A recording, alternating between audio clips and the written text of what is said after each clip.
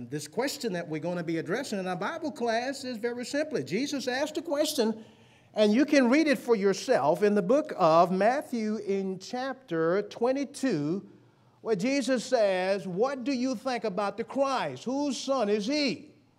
And so, as I said, we need to understand some things. If we go back in our text, go back in your Bibles, in the book of Matthew in chapter 22. I want you to notice at verse 15, where there the Bible says, the Pharisees, they went and they plotted how they might entangle him in his talk. Now, there are two pronouns here. One of them is italicized. I think it's added for emphasis, but he's talking about Jesus. When I see those, to me, that's a Bible help. That's a reference to deity. So we're talking about Jesus and the Pharisees and the religious leaders. As a matter of fact, if you look at Luke's account says that they sent spies who pretended to be righteous, that they might seize him in his words. Now, we don't always know why people do what they do. That's motive. But I like it when the Holy Spirit tells us why people do what they do. You see, all people are not serious Bible students. People who ask Bible questions are not always sincere in the questions that they ask. But I like it the way the Holy Spirit reveals this to us. And of course, we know Jesus knew what was in man, so they're trying to trap him. They're trying to ensnare him, so to speak. And I want you to notice, of course, Jesus carefully how he understands what was in man and where they're coming from, as we say. The Bible says, and so they sent to him their disciples. Let me say this. A disciple is a learner. You could be a disciple of anybody. A disciple is one who is open and teachable. But being disciples of Jesus Christ, remember, we are taught by the Lord. We are taught by the revelation of the Holy Spirit that was given to the apostles that is in God's word. You see? So we are disciples, not only disciples, we are disciples of Jesus Christ. We are learners, you see? So their disciples, those learners, he says, they sent their disciples with the Herodians. Now, when we think about the Herodians, this was a political group who took their name from Herod the Great and who sought to promote the subjection, listen, to Rome even above obedience to God. And they had been concerned about the rising influence of Jesus. And so they are attempting to do something about it. So we know where they're coming from. So look at what they said. They said, "Teacher, we know that you are true and teach the way of God in truth, nor do you care about anyone, for you do not regard the person of men." Now, I ask myself the question, how could they say that? I mean, how could they say, you teach the word of God in truth? I mean, did they really believe that? Well, obviously not. It's almost as if they're saying, we know you teach the truth, but we're not going to listen to you, and we're not going to do what you want us to do anyway. That's the way some people are, folks. Sometimes you can tell where people are coming from when they're not interested in the truth. And so I want you to notice at verse 17. Tell us, therefore, what do you think? Is it lawful to pay taxes to Caesar or not? But Jesus perceived their wickedness and said, why do you test me, you hypocrites? Show me the tax money. So they brought him a denarius. And he said to them, whose image and superscription is this? They said to him, Caesar's. And he said to them, render therefore to Caesar the things that are Caesar's, render to God the things that are God's. And when they heard these words, they marveled and left him and went their way. In your study of the scriptures, you know who used the word hypocrite over and over again? It was Jesus. I would suggest that we be careful about how we use that word. A hypocrite is one who pretends to be righteous. A hypocrite is one who pretends to be something that they're not. And when I go back and I think about these people who are pretending to be righteous, who are the people who pretend to be righteous? Well, sometimes you see those people today. Sometimes these are the people who might, quote unquote, they come to church. Sometimes these are people who don't come to church. People who pretend to be righteous. They don't do what they're supposed to do. They don't do what they're told to do. They act like they're righteous. They act like they're a Christian. They act like they're a disciple. One way, perhaps when they come to the building, but they're totally different when they leave the building. You see? But Jesus called these people hypocrites. He understood they were trying to get him in a trap, because if he answered one way, he would be in trouble with the legal authorities. If he answered another way, then he would be in trouble with the Jews. And so his answer was simple.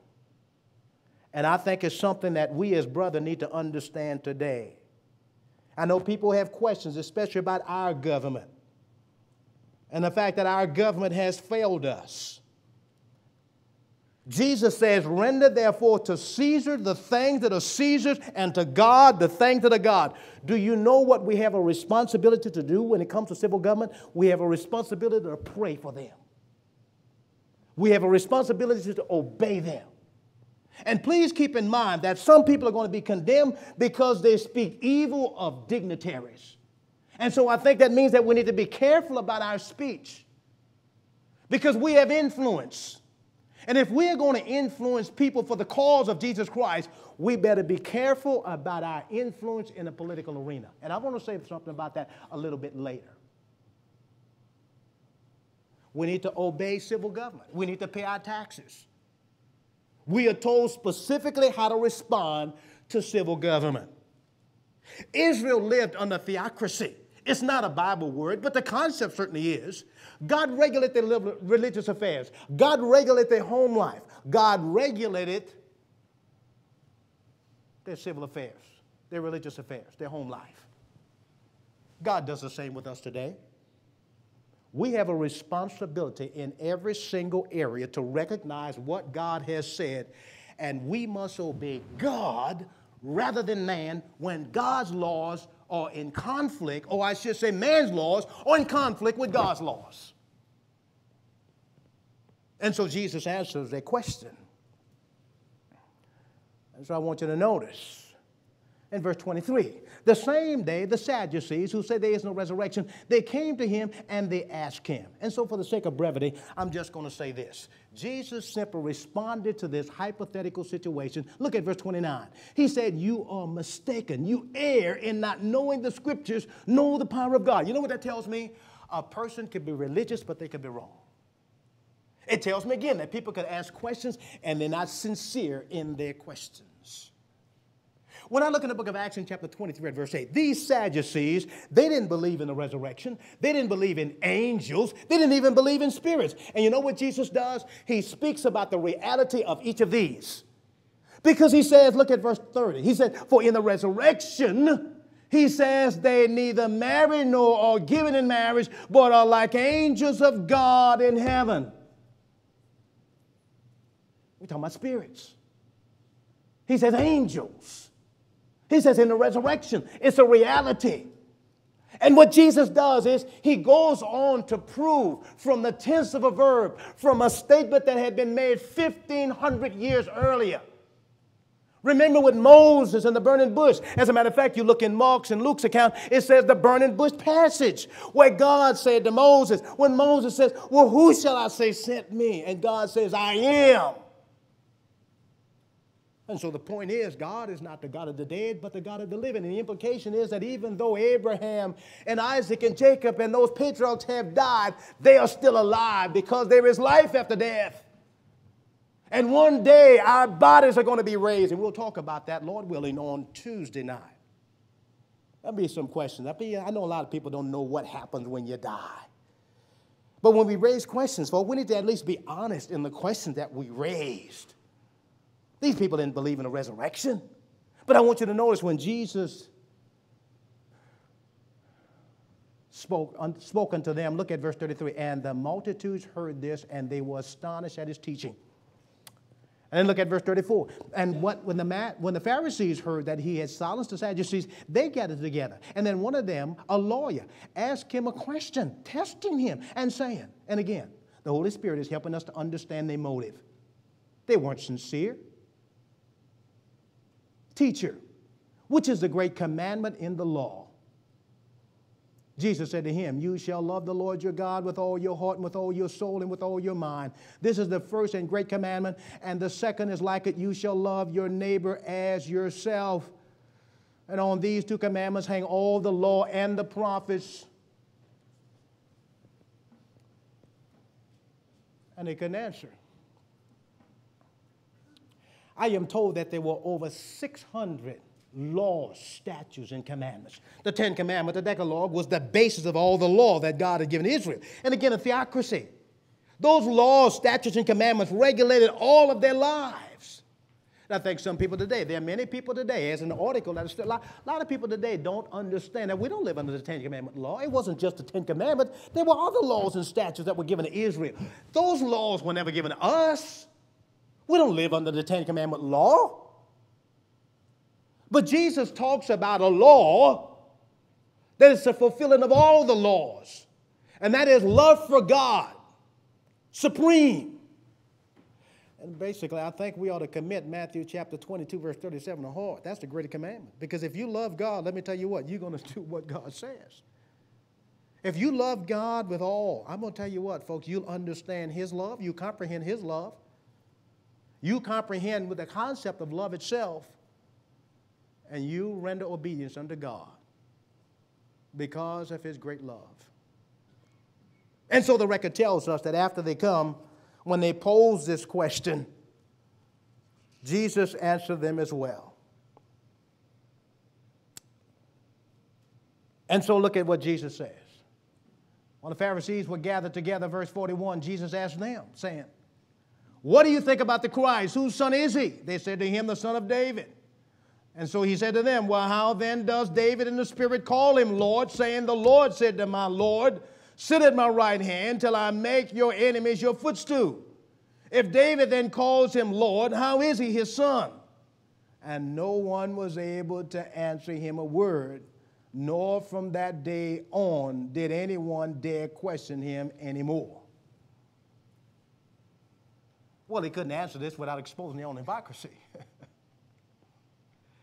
And I like, the way the Bible is made up. The book of Matthew said to be written to the Jews, and you find a lot of Old Testament quotations in the book of Matthew. Being written to the Jews, they should have been familiar with the Scriptures. These Jews who questioned Jesus, they should have been familiar with the Scriptures. They should have been familiar, for instance, with verse 44, which is italicized. Oftentimes when you see those Bible quotations, in verse 44, they should have recognized what the psalmist says in Psalm 110. And so when Jesus posed this question, what do you think about the Christ? It was Jesus who was asking them that question. The word Christ equates with the Messiah. Look in your Bibles in the book of John in chapter 1 and verse 41, the encounter of John's disciples being introduced to the disciples of Jesus. And they said, "We found him, the Messiah, the one that Moses wrote about." Now, Moses wrote about the Messiah as well. There are a lot of passages in the Old Testament. Deuteronomy in chapter 18, for instance, the same passage that Peter quotes in the book of Acts 3:22, the same passage that Stephen quotes before they stoned him to death. The book of Acts chapter 7, verse 37. "A prophet shall the Lord your God raise up unto you of your brethren, like unto me. Him shall you hear in all things that he shall say unto you. And whosoever shall not hear that prophet shall be cut off from amongst the people." In the Old Testament, folks, specifically, when prophets or priests or kings were anointed. That's basically what this word means. It means anointed, chosen. When prophets, priests, and kings were anointed, chosen by God, oftentimes oil was poured on them so people would know that this was the one that was chosen by God. May I suggest to you that Jesus is prophet, he is priest, and he is king. And of course, that's what the Hebrew writer illustrates as he begins his book. God in sundry time and divers ways spoke in times past to the fathers by the prophets. But in these last days, he has spoken us through his Son. Jesus is God's final spokesman. Came from heaven, communicated to us God's word. In the book of Hebrews, he sets forth Jesus as this great high priest after the order of Melchizedek. He speaks of greater things, better things, the law, for instance, and how Jesus brought forth another law, a greater law, a better law, because he's king, he's sovereign. And so, of course, we open up our Bibles, we can understand this. He is the Christ, whether the Sadducees, the Pharisees, the chief priests, the Herodians, or anybody else. Even if you are in this audience today, if you don't understand that Jesus is the Christ, the evidence is still here. The religious leaders of all people, because of their familiarity with God's word, there are specific, precise, minutely detailed prophecies of the Messiah's coming, which were filled in Jesus Christ.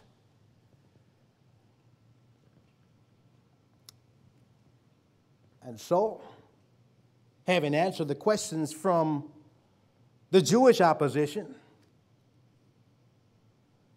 Jesus raises a question himself. What do you think about the Christ? Of course, if you look in your Bibles in the book of Mark in chapter 14, before his crucifixion, remember the high priest asked him, and he said unto him, "Are you the Christ, the Son of the Blessed?" It's interesting to study the scriptures. And you know, they were asking Jesus question after question, on this mock trial. And it's interesting to remember when Jesus answered.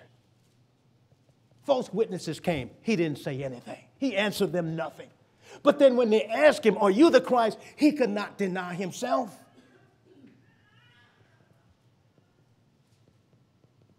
And the truth that he is the Christ testifies to his sonship and thus his deity. Remember, Jesus asked the question, "Who do men say that I, the Son of Man, am?" And there were various responses. It wasn't the fact that Jesus had an identity crisis. He knew who he was. I mean, you look in the Gospel of John. Again, Matthew, Mark, and Luke are sometimes, they're called the synoptic Gospels because they're somewhat told alike in a chronological order. But John's account is a bit different. John reveals the 7 signs of Jesus, the 7 I ams of Jesus. And these 7 I ams of Jesus help us to understand his deity, who he is. And there were various, who do you say that Jesus is? Well, some say John the prophet, some say the prophet, some say Elijah. Well, who do you say? Remember, Peter was the one who spoke up. Peter said, "That thou art the Christ, the Son of the living God." And Jesus said, "Blessed art thou, Simon Bar-Jonah, for flesh and blood has not revealed this to thee, but my Father which is in heaven." How could we know that? Because God has revealed it to us.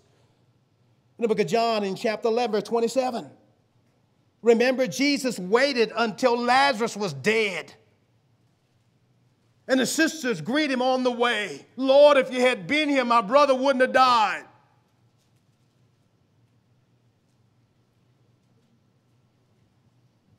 And Jesus said, "Did not I tell you your brother was going to rise?" There again, the certainty of the resurrection. And Martha said, "Yea, Lord, I believe that thou art the Christ, the Son of God, which should come forth into the world." You look in John's account. John tells us why he wrote, even though it's distinct from the synoptics.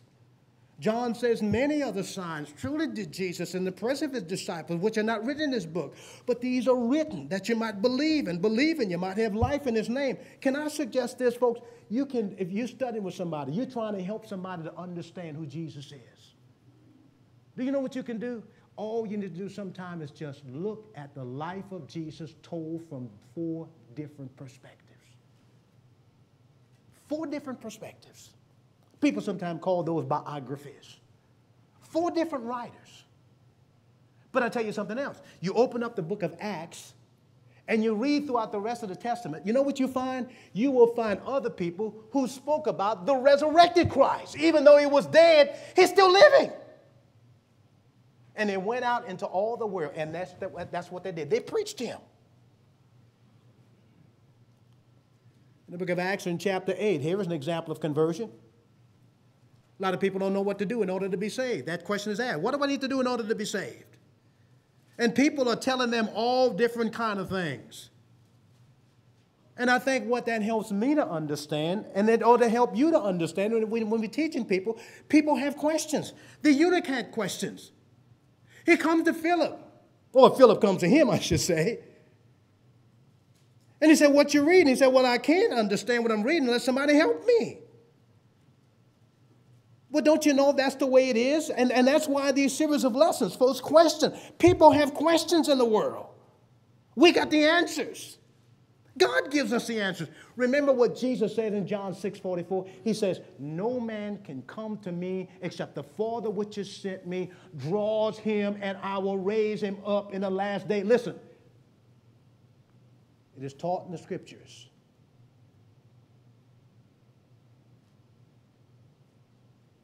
Everyone that comes to me must be taught. No man can come to me except the Father which has sent me draws him. I will raise him up in the last day. It is written in the prophets, and they shall all be taught of God. Whosoever has heard and learned of the Father cometh unto me. The distinctive nature of the Lord's church is teaching. A person needs to be taught. Taught about salvation. Taught about worship. Taught about the organization of the church, taught about what the church ought to be doing. And I'm not talking about the building, I'm talking about the people. But even more than that, taught about who Jesus is. Jesus is the Christ. He's the Lord. And that question is going to be raised in our next lesson. The word Jesus, of course, helps us to understand why he came to this earth. He shall be called Jesus, for he will save his people from their sins. And then lastly, in the book of Acts in chapter 9, at verse 20, Saul, the one who wrote the majority of the New Testament, remember after he was converted, what was one of the first things he did? He straightway, or he immediately preached Christ in the synagogues. And what did he preach? That he is the Son of God. Now, you got your Bibles open, right? Acts chapter 9. I heard those pages turn. Drop up to verse 6. Look at verse 6. And if you got the Bible help, what you're looking at are the words of Christ in red, right? And you know what you've got? You've got a conversation with Saul of Tarsus, one of the persecutors of the Lord and his people. After Jesus has been crucified and resurrected and exalted to heaven, he is communicating directly to Saul of Tarsus. And incidentally, this is what's going to allow him in order to become an apostle, because in witnessing the resurrection of Jesus Christ, and he is a chosen vessel, those are the two requirements to become an apostle. But he says it's hard for you to kick against the pricks. He says, who are you, Lord? What is the answer? He says, I'm Jesus. I'm Jesus. Saul knew the Scriptures. He was a Hebrew of Hebrews. He knew the Scriptures. He was zealous and he was misguided. But when he came face to face with Jesus, look at verse 6. Lord, what is it you want me to do?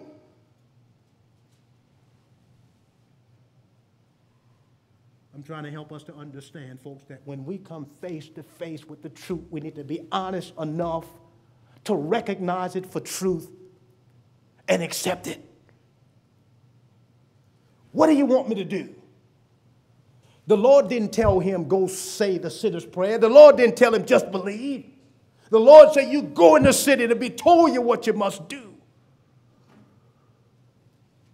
So he followed those instructions, and God communicated to somebody like God might communicate it to us to help somebody learn the truth. And Ananias just confirmed. We were talking about the same man. And Ananias went and he said, Saul, Saul, what are you waiting for? Arise and be baptized and wash away your sins, calling upon the name of the Lord Jesus. So I ask you, is baptism necessary for salvation? Yes, it is. Absolutely. Why? Because Jesus commanded it. Because the apostles preached it. Because it's a Bible truth. Because if we expect to be saved, we're going to have to obey the gospel just like Saul did. And many passages indicate that. So what think ye of Christ? I mean, whose son is he? And so I think interestingly, the nature of the question that was posed by Jesus focuses not on whether they think he is the Christ, But what do they think about his lineage? I mean, what's the Word of God reveal? The Scriptures reveal who he was, but what do you think about what the Scriptures say he is? Whose son is he? To the Jews, sonship meant equality with the Father. I mean, you look in your Bibles in the book of John in chapter 5, at verse 17. John in chapter 5. I want you to notice at verse 17. And of course, Jesus further goes on to talk about some signs that would indicate who he is. John chapter 5, specifically verse 17. My Father has been working until now, and I have been working. Therefore the Jews sought all the more to kill him, because he not only broke the Sabbath, but also said that God was his Father, making himself equal with God. You know what, folks? They understood some things that some people today don't understand. I'm talking about some people who call themselves God's witness. They have their own Bible called the New World's Translation. And you know what? They don't believe that Jesus is the Christ. As a matter of fact, they don't even believe and accept the deity of Jesus Christ. In the New World's Translation, this is what it says. John chapter 1. In the beginning was the Word was with God, and the Word was a God. You can take the King James Version. You can take the New King James Version. You can take the New American Standard Version. You can take the American Standard Version. 4 reliable, at least, translations. And you can find this in John's account. In the beginning was the Word was with God, and the Word was God. The same was in the beginning with God. Now let me help you understand some things about God. If you go back in your Bibles in the book of Genesis chapter 1, the Bible says, in the beginning, God created the heavens and the earth. The Hebrew word there, the Old Testament written in Hebrew, the Hebrew word there is Elohim. But even though it's a singular word, it's a reference to the nature of God, the divine nature, or what is sometimes referred to as the Godhead. It referred to the fact that God the Father was there in the beginning, that God the Son was there, and God the Holy Spirit was there. Because Genesis 1:2 says, and the Spirit of God hovered over the deep. And the living Word, the incarnate Word, was there. The Word become flesh, John says in John 1:14, and dwell among us. And we beheld his glory. The glory is the only begotten, full of grace and truth. That same Hebrew word in the book of Genesis chapter 1, verse 26 and 27, Elohim, and God said, let us make man in our own image, after our own likeness. Those plural pronouns is a reference to deity. So we're talking about the eternal nature of God. Sometimes little children say, well, Daddy, Mama, what is God like? Well, let me tell you, God has manifested himself as the Creator, as our Father. Jesus Christ himself, Creator. He was in the beginning with God, before all things were created. Without him, nothing was created that was created. And you'll find in the record, and I think I may be preaching my next lesson, that he is the Creator. He's God. He is the Son of God, because God so loved the world that he gave his only begotten Son, that whosoever believeth in him should not perish but have everlasting life. Why did he send his Son? The Father sent the Son to be the Savior of the world. God had this plan in his mind before the foundation of the world. This is the consummation of that. He is the Son of Man. Remember? Again, going back to the book of Matthew in chapter 16. Who do men say that I, the Son of Man, am? That speaks about his humanity. He's the son of David. Look at the genealogy in the book of Matthew. Look at Luke's account in Luke in chapter 3. The Jews had access to that. If there were any difficulties, they could have brought it up then. They could have searched themselves, and no doubt they did. But they failed to understand that this Jesus, who was brought up in the home of Joseph and Mary, according to the lineage, was a direct descendant of David.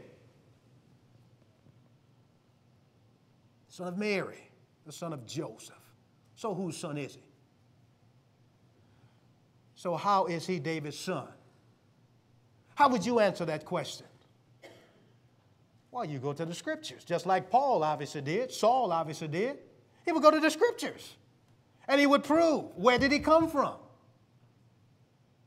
Well, he says, as far as his humanity is concerned. As far as his deity, he has always existed because he is the eternal God.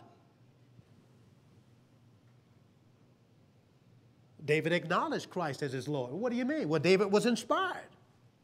I mentioned the 110th Psalm. Go back and look at that psalm. The Lord said to my Lord, sit at my right hand till I make your enemies your footstool.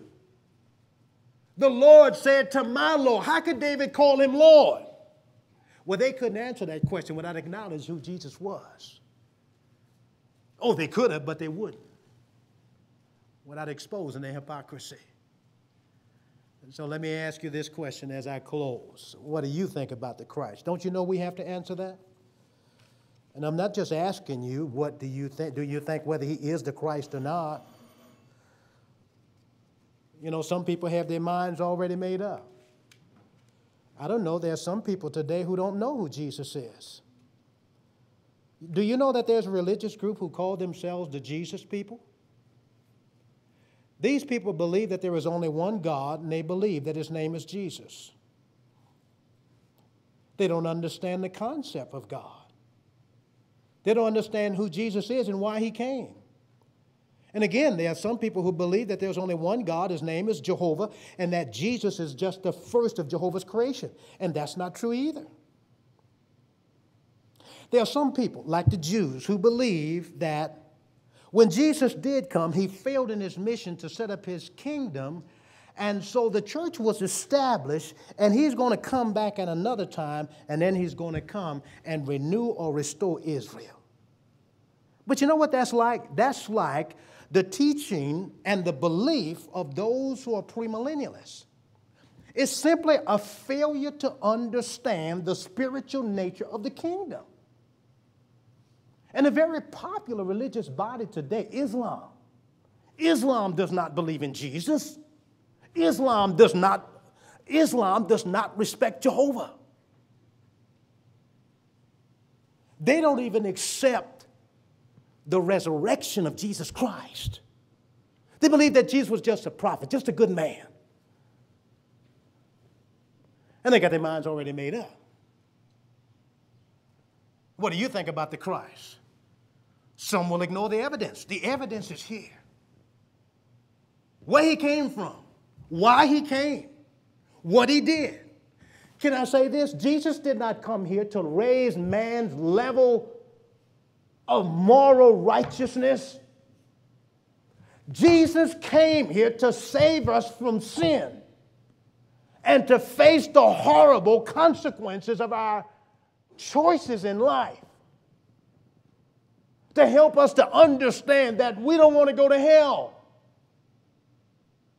And that he has made it possible by his blood that was shed at Calvary, that our sins can be forgiven and we can have new life, life with God through Jesus Christ.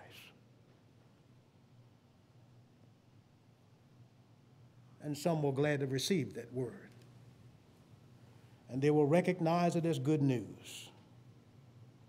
That even though I've done wrong, that there is a God who is patient and long-suffering and good and kind, a God who knows me, a God who understands me because he created me in his own image, and he's trying to transform me in my life and my thinking and my whole being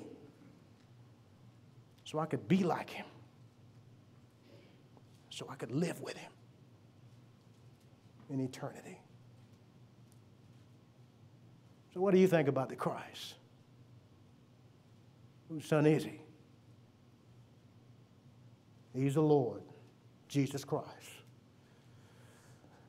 And hopefully I'll answer some other questions related to this in our next lesson. I thank you again for your attention.